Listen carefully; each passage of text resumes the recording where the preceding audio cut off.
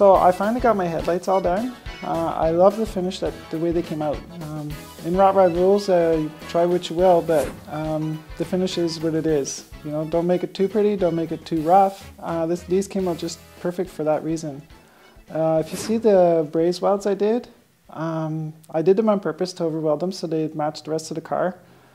I left a bit of the green from the welding rod around the lenses. It kind of looks like a old mold, really. But the headlights were too clean. The metal was too clean for them. So I did patina work on it with paint. So first I did is I prepared the lights, grinded some of the paint off. After I was done all my welding, I scotch braided the whole light, and then I used a couple products to make them look the way they do now.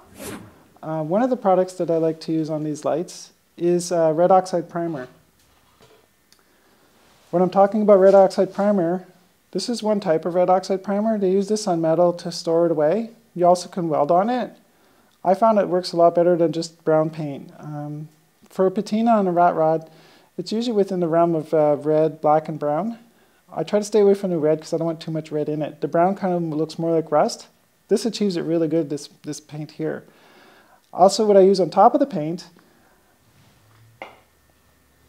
is a camouflage flat black primer. This stuff dries very quickly. It sands really, really nice with the Scotch-Brite pad. And when I'm talking about Scotch-Brite pad, it's the one you get at any local store for when you're doing like drywall. This is the type of Scotch-Brite pad I use. The green one, it's not too rough, it's not too fine. It makes the patina work really good, and you can sand it till you achieve the look you want. In my case, the way it is now, this is the way I ended up with the pad. You know, I find they look great.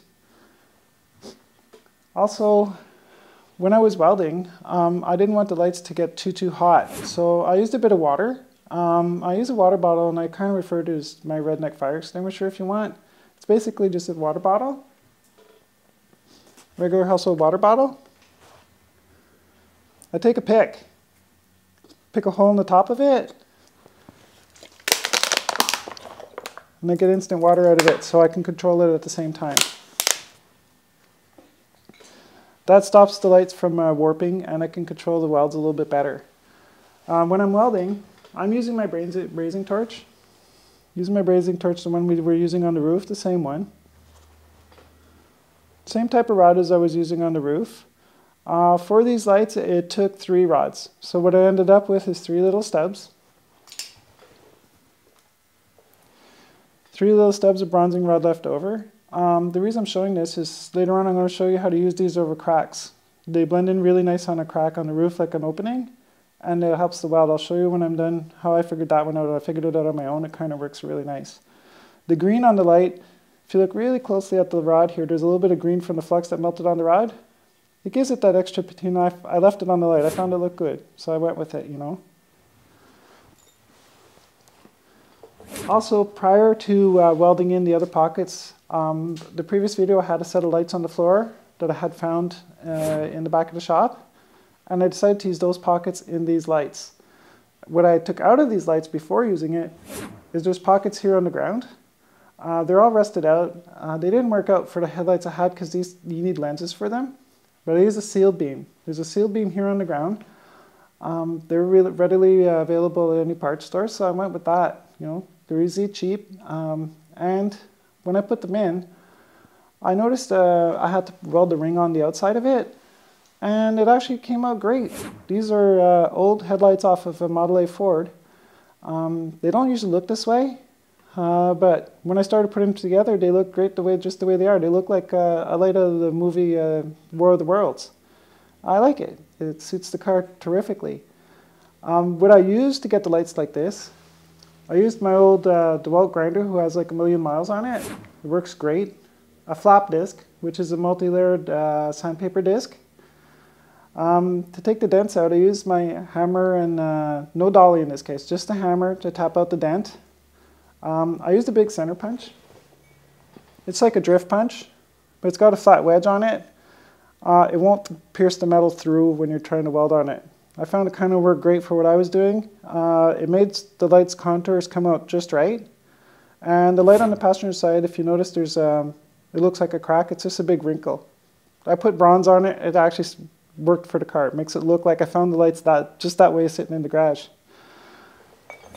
While I was welding, however, I just want to keep you in mind that, you know, you should use the proper eyewear for what you're using. So I do have a pair of glasses. You've seen them in my previous videos. They look like ski goggles. There's foam inside, so they're very comfortable, because if they're not comfortable, you're probably not going to use them as much. These ones here seem to work great.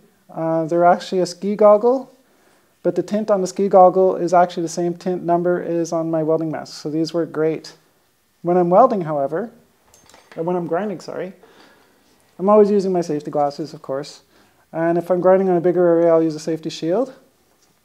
You'll see a towel on the floor. That's the one I use on the roof for when I'm wetting down stuff. Once again, try when you're welding to keep everything else cool around the surrounding area, because bronzing takes a lot of heat to use, a lot more than regular MIG welding. It's a trial and use thing, because bronzing is almost like a lost art.